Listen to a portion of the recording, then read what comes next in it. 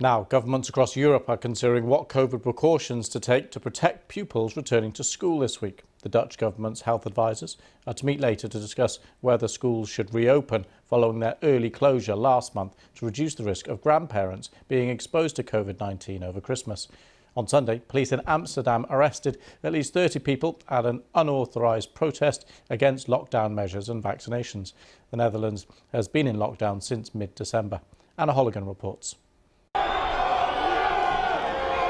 The first major anti-lockdown demo of the new year, and the focus of their discontent was clear.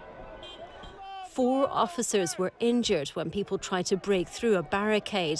A few protesters were hurt too.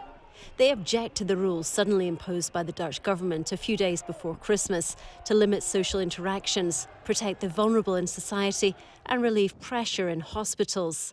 Thousands defied a ban on mass public gatherings designed to impede the rapid spread of the Omicron variant.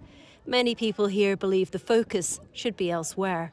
The problem here in the Netherlands is that we don't have enough capacity in the hospitals for the people, so raise that up. And I know it's not a thing that can be erased in 2 or 3 months, but we don't do anything about it.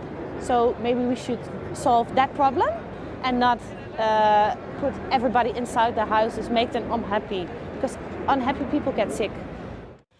More than 85% of adults in the Netherlands are fully vaccinated.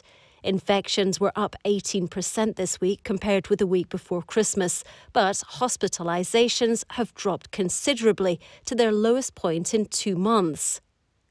And after a slow start, the Dutch booster programme is gaining momentum. Everyone who wants a booster shot should be able to get one by next week. The lockdown will remain until at least the 14th of January. A decision on when to lift it is expected this week.